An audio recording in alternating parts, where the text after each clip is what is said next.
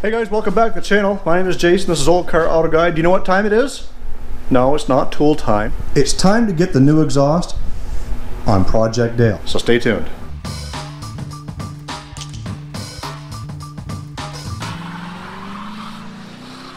So one of the first things that we've got to do is get the old girl started. Remember, there's no gas tank on this thing, so we're relying on the fuel that might be left in the lines. Hopefully, it'll run long enough for us to get it started so we can hear it. So let's try it.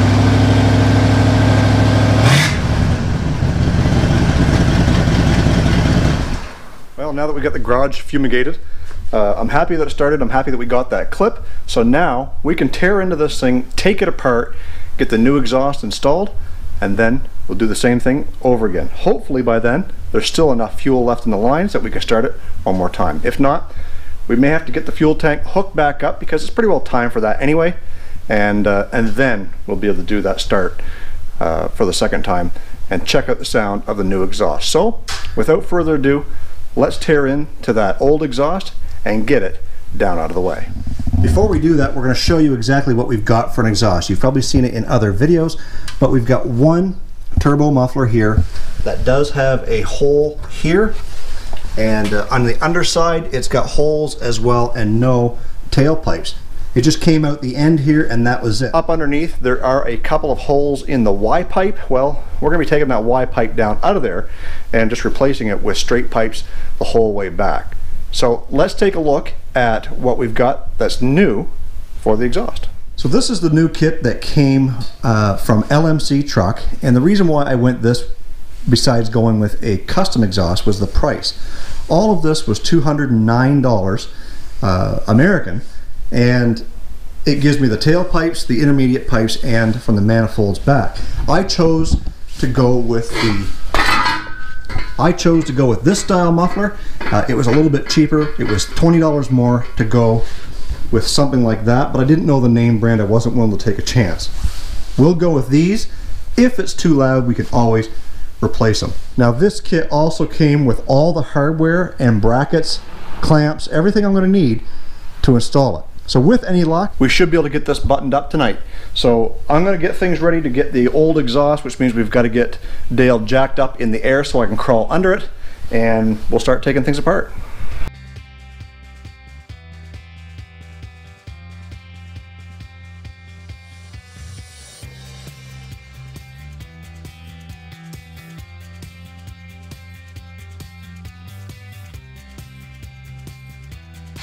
Okay. Rather than deal with rusty bolts, we're going to use the old Sawzall. Cut this exhaust off.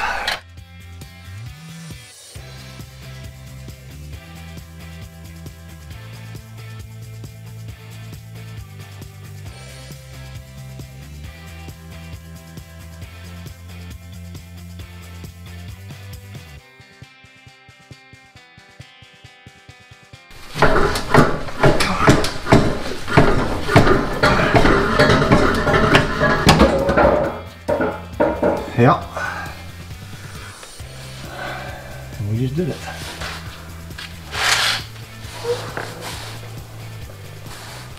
All right, so we got 3 9/16 it looks like up there on this manifold, probably the same thing on the other side. Let's get those out.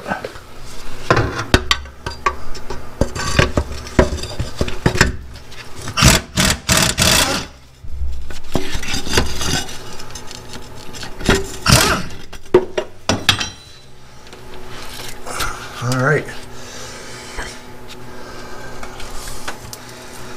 So we've got the exhaust down off this side. We'll go over to the passenger side, do the same thing. And the kit that we bought comes with the gasket and a flange to go right up in there. So we'll get those done up. Be right back.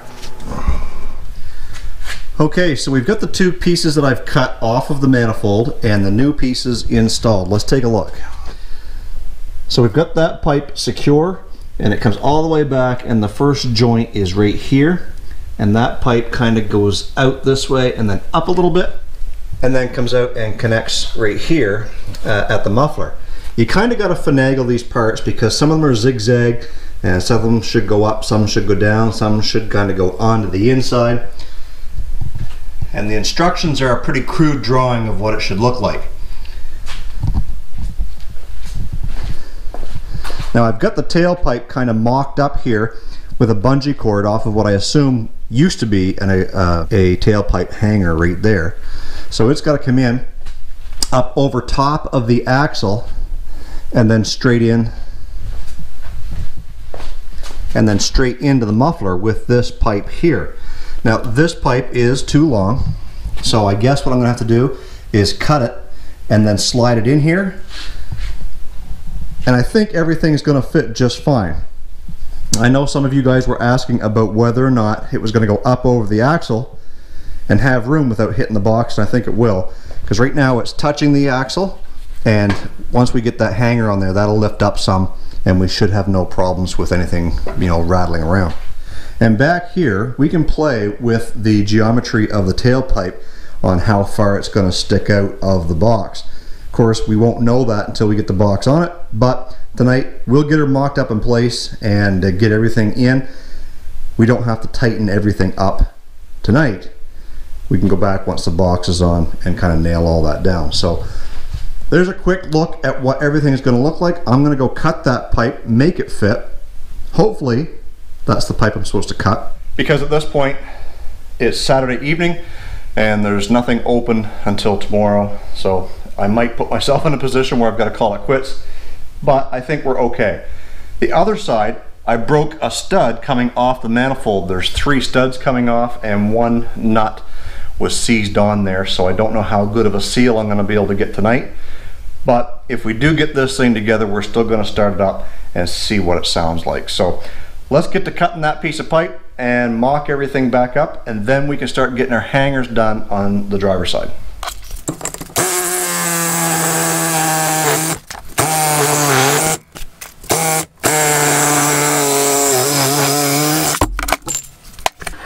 All right, let's go put this together, see how it works.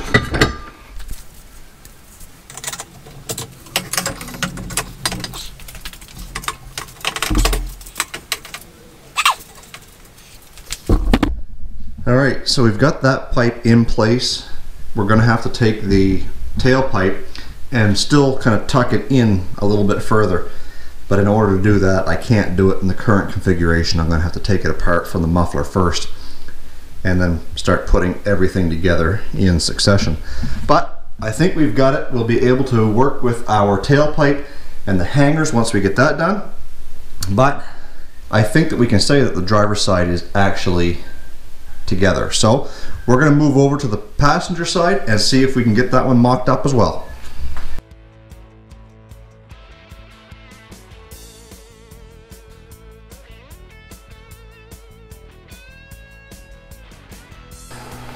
Okay, so let me show you the exhaust hangers that came with this kit. Basically what it does is it's adjustable based on where you mount it on the muffler clamp. So once you've got it in place where you want it, then it comes with this little rubber or polyurethane isolator that fits up inside the hole and then locks into itself, and then you've got a bolt that's going to go down through once you find a hole or make a hole in a cross member or in the frame and hold it into place. And once that's in there, it's isolated from vibration, so it's not going to rattle, and it's mounted securely. I've already got the driver's side tailpipe done. Let me show you how that looks. So as you can see, we've got the isolator here to the bottom of an existing hole in the frame, and then we've got the clamp holding the tailpipe in place. Having said all that, once we get the box on, we may have to loosen that to decide whether or not we want the pipe angled or up or down or in or out. We're not going to know that until we get the box back on, so that might be later on next week. So what we've got to do now is we've got this back one done. We're going to get one done. We'll get the other one done on the other side, and then somewhere in the middle we'll have to do the same thing. Once I get those done, then we'll be able to start it up and let you listen to the results of this new exhaust. So let me get at it, and then we'll let you listen to what everything sounds like, and then you can let me know in the comment section below if it's too loud or not loud enough. Okay guys, everything is buttoned up, all the clamps are tight, and Junior's here. He's going to listen to this thing and see what it sounds like with the new exhaust. So let's do it up. Hopefully there's enough gas left in the lines to start it up.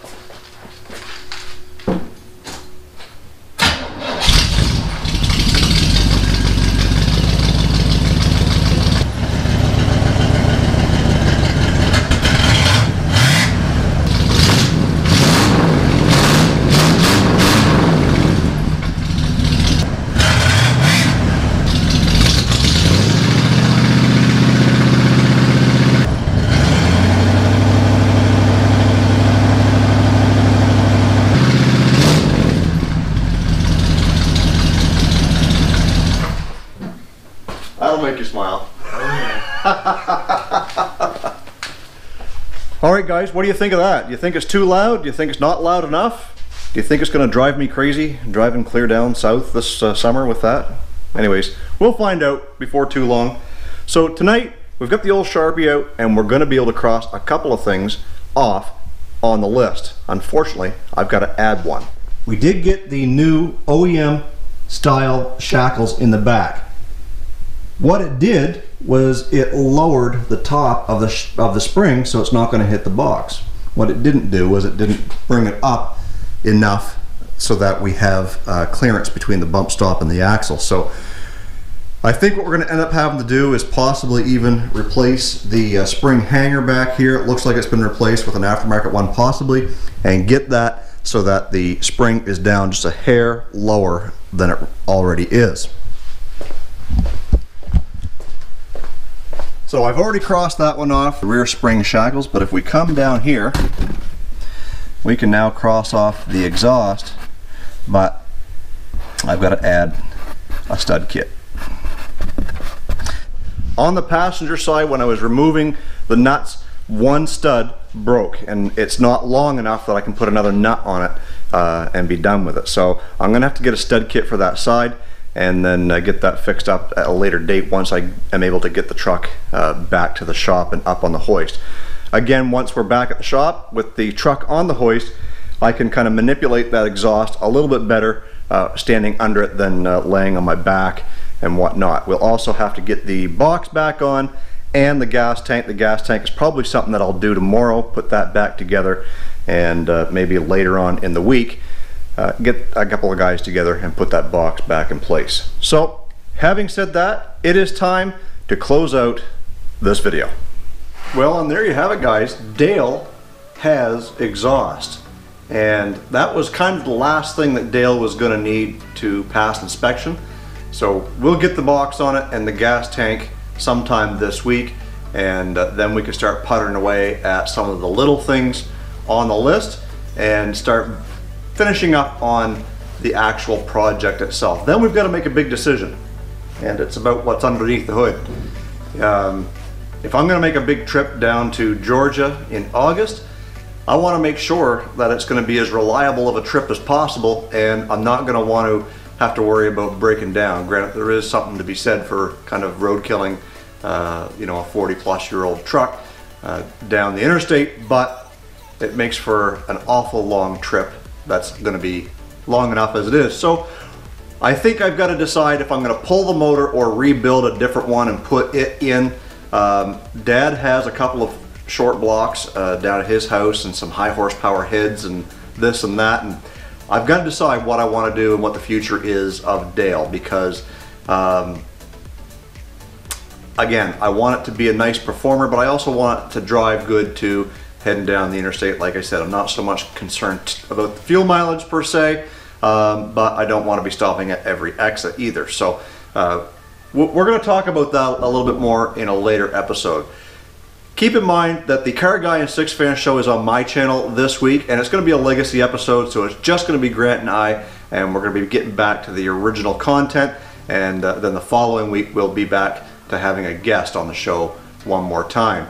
So if you haven't caught the Car Guy and SIXFAN show, we do that every Thursday evening at 7 o'clock Central, 8 Eastern, and myself and Grant Tommy, who is straight SIXFAN, I'll put his link right here, host an automotive talk show, and occasionally we do have some guests. So I hope you head on over there on Thursday evenings and check us out. We have a lot of fun. There's usually quite a crowd in the chat, and we'll answer some of your questions as well. Old Car Auto Guy merch is available in the first link in the description box below. I hope you can go over there and see what I have to offer as far as t-shirts and hoodies and all that sort of thing. Maybe you'll find something that you like. We've even got a Dale t-shirt. So I hope you can do that. Maybe there's something there you like that you can buy and help support the channel. It would be great because it helps us do a little bit more here to Project Dale. Guys, stay focused on the windshield, not the rear view mirror. I love you all. God bless. We'll see you in the next video.